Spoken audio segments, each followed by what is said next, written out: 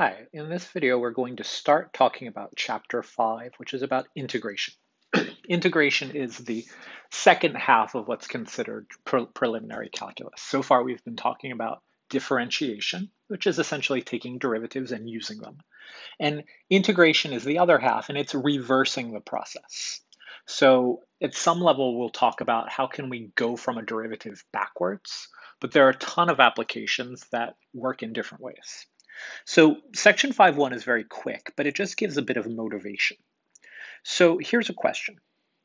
Is there a systematic method for finding the area of a region defined by a familiar function? So for example, what is the area in the first quadrant bounded by the x-axis, the vertical line x equals 2, and the parabola y equals x squared? So just as a quick picture, this is sticking on me. Good enough. So here's y equals x squared, familiar parabola. Here is the vertical line, x equals 2, and we're thinking about this region. So it's not a triangle because one of the sides is curved. You've learned a lot of area formulas, area of a triangle, area of a circle, area of a rectangle, area of a trapezoid. For the most part, they involve straight lines, or in the case of the circle, we have something that's so perfectly round. But here we have this combination of straight lines on two sides and this curve, but not a circle on one side. And you haven't learned an area formula for that. But using something called an integral, we'll be able to figure that out. So the idea is we already know, for example, how to do areas with straight lines. But using integrals, we'll know how to do areas with curves. Or another example, would be something like, imagine distance. If I tell you you were traveling at a constant velocity of 20 miles per hour and asked you how far you went in 3 hours, that would be a very easy problem. So going from velocity to distance with a constant velocity is a very easy problem. Probably did that in middle school. With integrals, we can do the same thing with varying velocity. So what integrals basically do is they allow us to use a really clever limit process to take these kinds of computations we've been doing all along, types of areas, types of distance problems, averaging things, work from the physics point of view in terms of calculating energy, volumes, I don't know if I mentioned that, but a lot of things that you've already done in really limited examples, integrals allow us to do with a wider variety of functions. So we're going to jump right into section 5.2 about what's called the indefinite integral. So I'm just going to point out this word integral. Sometimes we'll talk about the integral, but we really should distinguish. There's something called an indefinite integral and a definite integral. And they are related, but not the same thing. So do pay attention. What we are learning in this section is called the indefinite integral. And I'll explain why it's indefinite as we go on. So here's our definition. We say the function capital F is an antiderivative of a function little f if big F prime equals little f. So I'm intentionally calling them two versions of f to explain how similar they are. So the idea is the derivative of big F is little f, which means that the antiderivative of little f is big F. So it's just reversing the process. When I go in one direction, I am taking a derivative.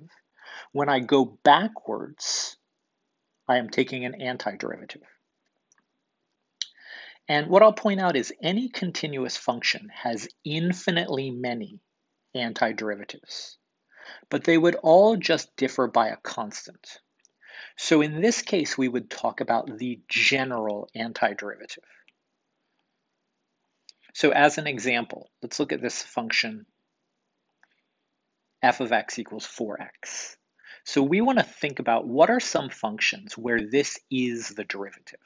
So you're sort of thinking to yourself, big F is this function, I take the derivative and I get 4x.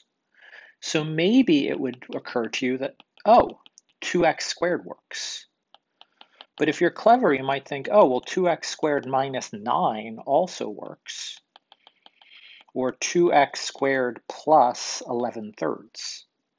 There are lots of functions that have this property, but it turns out they're all basically the same, except for what we add. The idea is derivative measures steepness. If I tell you the complete story of the steepness of a graph, I've fully described its shape, but you still get to shift it up and down. So what we would do is we would say that the general antiderivative, we would say that is 2x squared plus c. And we would almost always use the letter c here. The idea is c stands for an unspecified constant. So this is our abbreviation for saying 2x squared plus whatever number you want will work. So rather than list all of the numbers, which is impossible, we just describe the pattern by putting in a plus c.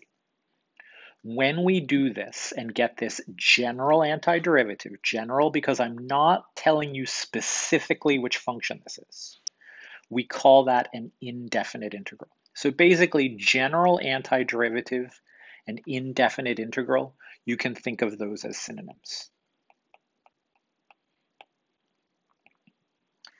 And we have a notation. So the way we would write this, and let me say it first, the integral, this is called an integral sign. It's derived from an old-fashioned way of writing the letter s. The integral of 4x dx is 2x squared plus c. So basically, here we're saying this is the antiderivative problem we're trying to do, and this is the answer we get. So this notation goes back to the beginning of calculus. It's a rather awkward notation. Try not to think too much about independently what does this integral mean and independently what does this differential dx mean. You can basically think that when we're doing a definite integral, we begin it with an integral sign and we end it with a differential. And in between, we put the function we are trying to anti-differentiate. So later on, we'll unpack a little bit what these are really doing, but you can basically think that they're bookends. We begin with the integral, we end with the differential, and whatever we put in between, that's what we're taking the antiderivative of. So you'll remember we spent a lot of time doing derivative rules. General rules like quotient rule and chain rule, but also just learning the derivatives of lots of specific functions.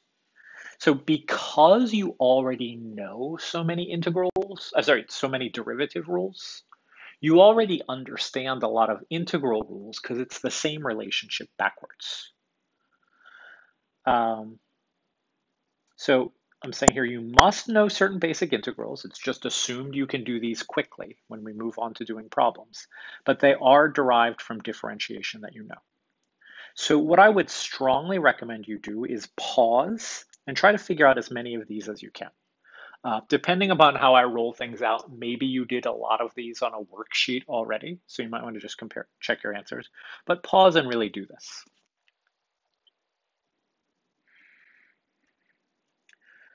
All right, so I hope you have done that. So let's just take a look. If you ever see no function, you can think there's an implied multiplication by 1. So here we're basically thinking, what's a function whose derivative is 1? Well, the function x has a derivative of 1, and we make that general. So that's x plus c, right? Really, it's okay to put equals here because this is saying what is the antiderivative, and it is x plus c.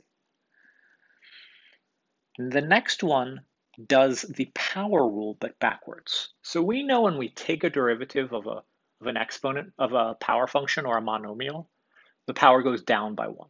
So if we reverse that process, it goes up by 1. But if I were to take the derivative of this, the n plus 1 would come in front, and I'd have to cancel it out. And again, we make this general. Right, so just to make this one a little more concrete, if I were to ask you the integral of x to the 4th dx, that would be 1/5 x to the 5th plus c. And you could check, if I take the derivative of 1/5 x to the 5th, I really do get x to the 4th, because the 5 and the 1/5 will cancel. Integral of cosine would be sine. Now you'll notice I changed the name of the variable, but by default, the variable name in the differential better match the variable name in the function. If they don't, it means you have to do some more work. So it's not wrong if they don't match, but it means you're not ready to do the problem. So it's something you want to notice. Antiderivative of sine would be negative cosine. So here, for these problems, be really careful, right? Derivative of sine is cosine, derivative of cosine is negative sine, but integral of cosine is sine, integral of sine is negative cosine. With these problems, slow down and get it right, because it's really easy to make a sign error if you're just doing things on autopilot. Again, we're turning some of these derivative rules backwards, so hopefully you just remember that secant squared is the derivative of tangent. You remember that e to the x is its own derivative, and therefore it is its own antiderivative. Let's do this one, a to the x, and let's make it concrete. Let's suppose I wanted to do the integral of 4 to the x dx. And we can do this kind of with guess and check. We know that more or less 4 to the x is its own derivative. If I have y equals 4 to the x, we know the derivative there is the natural log of 4 times 4 to the x. So there's this natural log of 4 I want to cancel out. So what if instead I revised this and divided by the natural log of 4, which is just a number. So what would I have here? The constant 1 over natural log of 4 in front, then natural log of 4 times 4 to the x. These things cancel, and y prime is 4 to the x. So the general rule here is that it's 1 over the natural log of a times a to the x plus c. So we had this rule that says when we're working with a base that's not e, there's this extra multiplier that makes things a little awkward. When we're taking a derivative, we multiply by that thing. When we take an integral, we divide by this thing. You will have a lot of problems where you're practicing this. It might feel like busy work, but you want to do these enough times that they're more or less ingrained. You don't want to be scratching your head trying to figure out an integral when the writers for the AP exam, for example, assume you know it and know it within 10 seconds. Right? There are things you're supposed to know within 10 seconds. If you spend 4 minutes to figure them out because you don't know them, it's going to be really hard to be successful.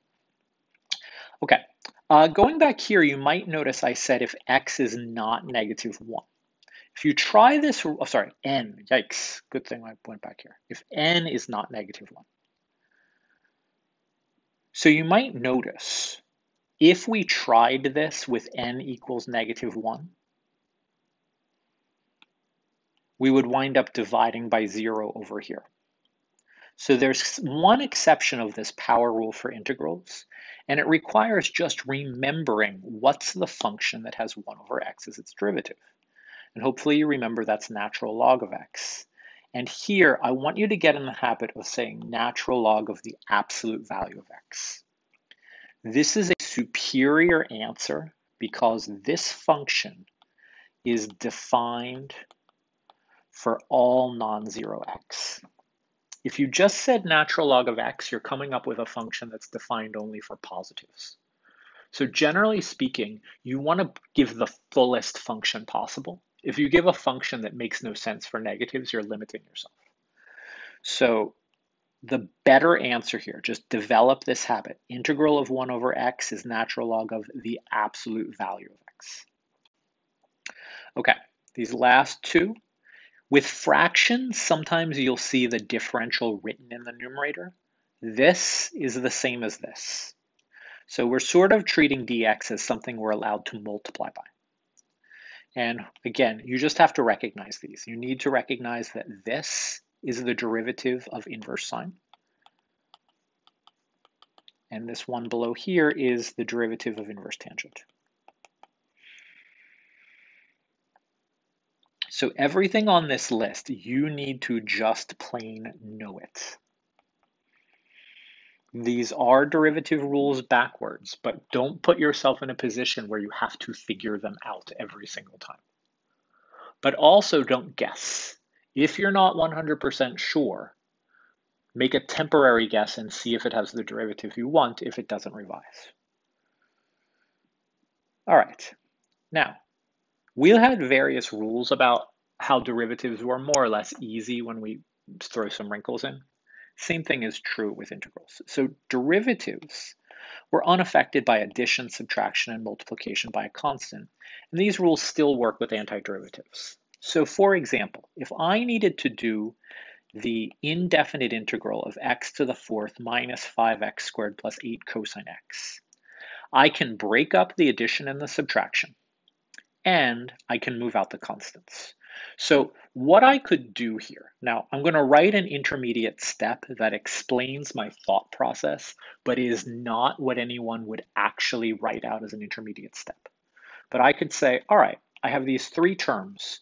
I'm going to do an integral minus a different integral plus a third integral.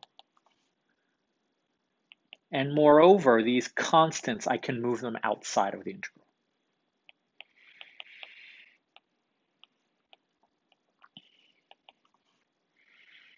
So the idea is, okay, I know how to take the integral of x to the fourth, so I'll do that. I know how to take the derivative of 5x squared, and the 5 doesn't really make the problem harder, so I can think of that as outside the problem. Similarly, 8 cosine x, the 8 doesn't really make anything harder, and I know how to do the integral of cosine. So if you know these rules, this one is 1/5 x to the fifth plus c, and I'm going to say c1 for a reason, minus 5 times 1/3 x to the third plus c2.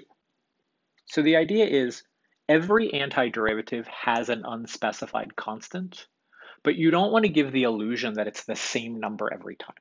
When I do this antiderivative, there's some constant. When I do this antiderivative, there's some constant. And when I do this one, there's some third constant.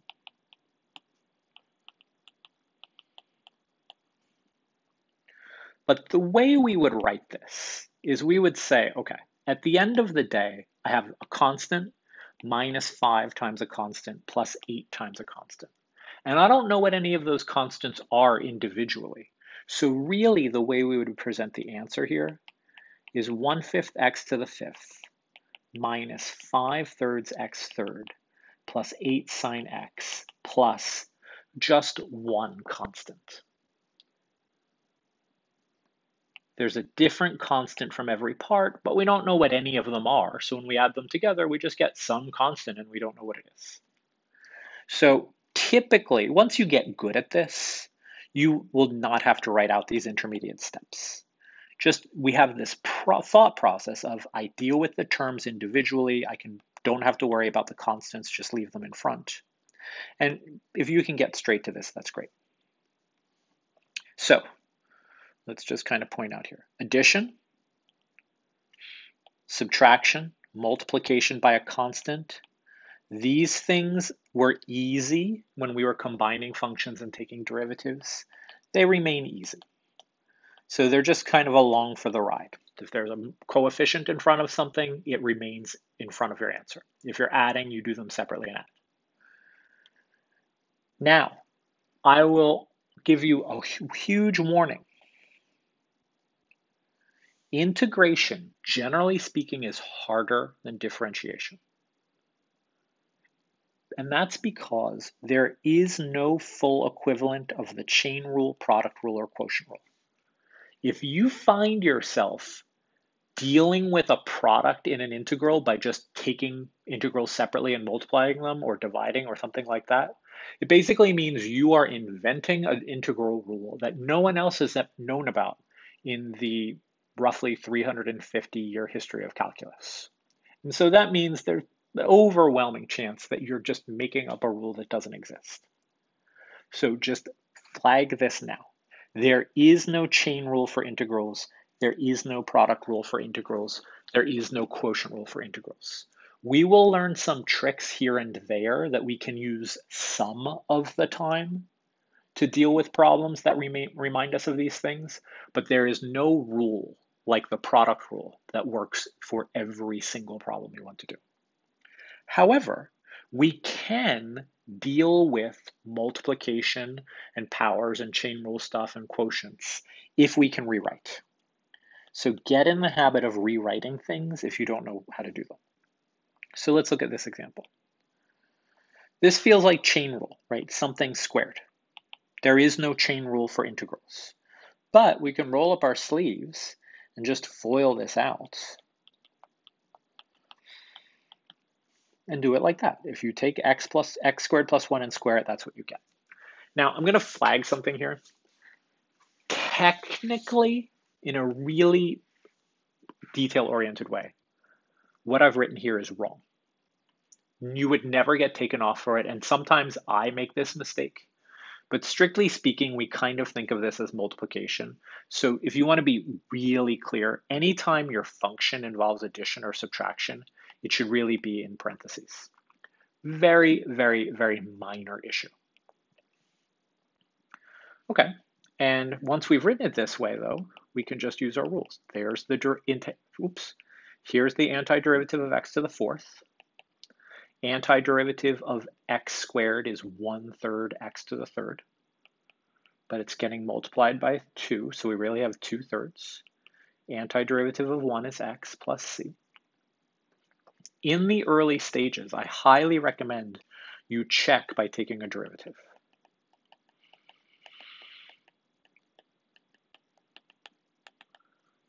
And you can check that, yeah, this is x to the fourth plus 2x squared plus 1. There we go. Here, this looks complicated. Let's move the d theta over here. And I have 1 over cosine squared theta, which hopefully we just recognize as secant squared theta.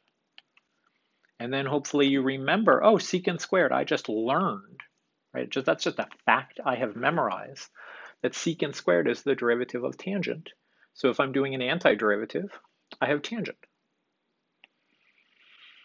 Over here, this looks like quotient rule, but there is no quotient rule for integrals. Please do not think that you are the first person in history to come up with one. I have seen lots of students just try stuff and it doesn't work. So rewrite. If you don't know how to take an integral of something based upon how it appears, try to change its appearance. And we actually did something similar with derivatives before we learned the quotient rule. So you could break this up.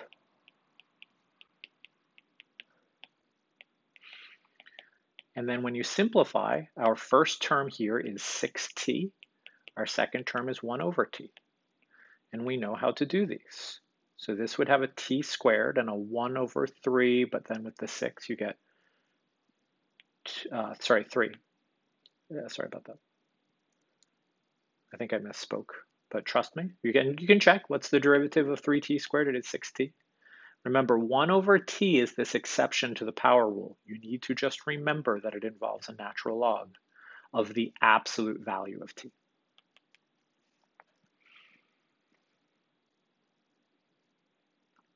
Okay, couple more things here. In this section of the book, they introduce what are called slope fields and integral curves.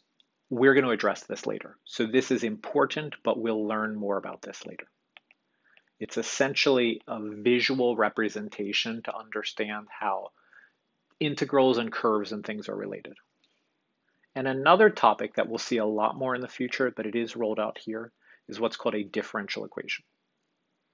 So a differential equation is an equation involving the derivatives of a function. And these are hugely important. Engineers and scientists use differential equations all the time because many natural phenomena are best understood in terms of their rate of change. So we actually start with knowledge about the rate of change and work backwards to figure out something else. You might think about gravity. Gravity is a well understood physical law. And the law of gravity basically tells us what force is, and force is proportional to acceleration. So laws about gravity are basically telling us facts about acceleration, which is a rate of change. If you want to actually know where something is, you start with that rate of change of acceleration and you work backwards to figure out something else. So when we talk about a differential equation, its solution is a function. So if I give you a normal equation and say, oh, what's the solution to x squared plus 1 equals 11? Your solution would be a value for x, maybe multiple values for x. But for a differential equation, the solution is a function that makes the equation true. And if we can give a specific function, that's called a particular solution. If we describe a class of functions, that's called a general solution. So let's look at an example here, and I'm going to add a page. So you can just watch this first one.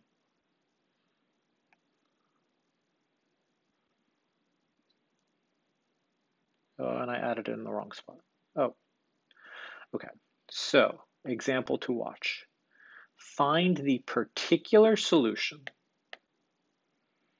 I copied this poorly, of the derivative of f equals 3x squared minus x, subject to the initial condition, f of 1 equals 1.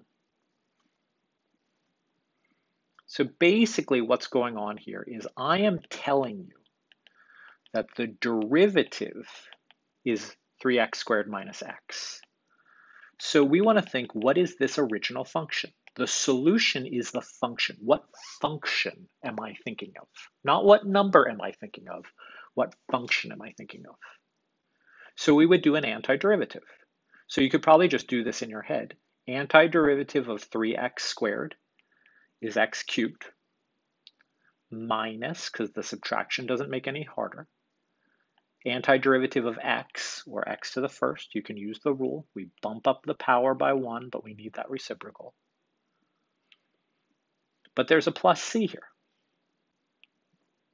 So I know the general form. This would be a general solution.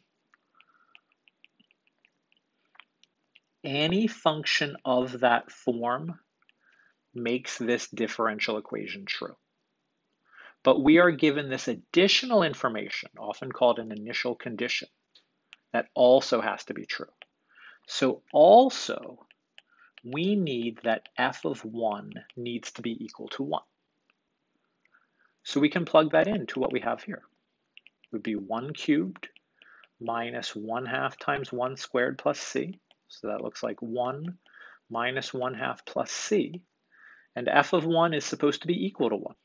So I'm just plugging in, and that gives me an equation I can solve for c.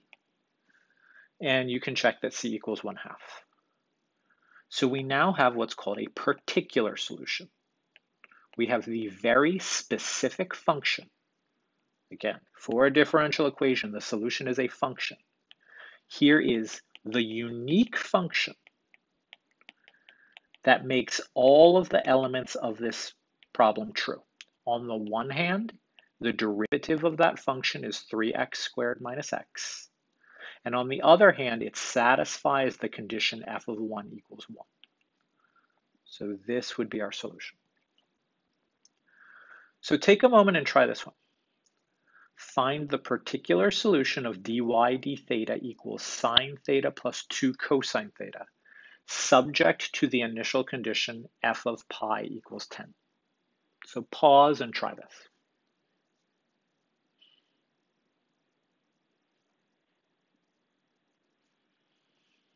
Okay, so I hope you tried this. So right away, we can think, what's the general solution? If the derivative is sine theta plus 2 cosine theta. So remember, you can do this in parts. The antiderivative of sine theta is negative cosine theta.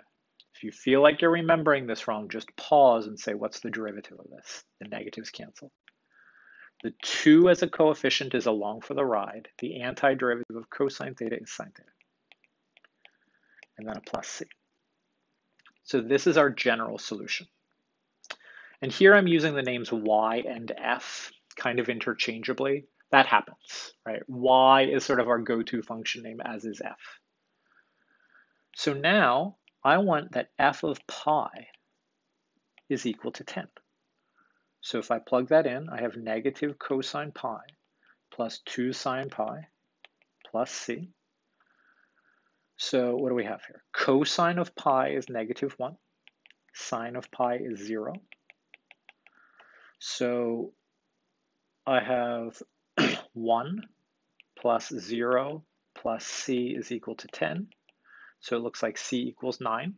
So let's just present our answer. The function that makes that true, I'll call it y again, would be negative cosine theta plus 2 sine theta plus 9. These are relatively easy differential equations.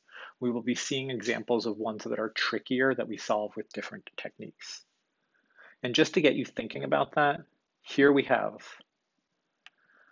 if I tell you y prime equals y, can you think of a general solution? And I'm not going to give you an answer here, but let's be really clear. This is not saying y prime equals x. Right? That's easier because that's just asking for an antiderivative. If I tell you the derivative in terms of the variable, that's a more straightforward process.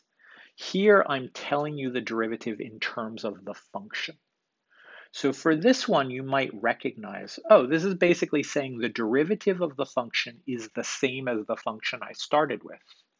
Maybe you can think of an example. Maybe it's a little harder to think of a general solution, right? Just because you can think of one function that makes that true, can you think about all of them? And later on, we will deal with other kinds of differential equations where the derivative is explained in terms of the function. This is a tricky problem. This is a tricky problem. Just in contrast, y prime equals 1 over x is easy. Y prime equals 1 over y is hard. Y prime equals 3x squared is easy. Y prime equals 3y squared is hard. It's much harder when I talk about a derivative in terms of the function as opposed to the variable, because we can't just take an antiderivative. We have to do something clever, and it's coming up in a later section. Okay, so I think that is all that is in this section. I've already talked for, I think, half an hour, so we will stop this.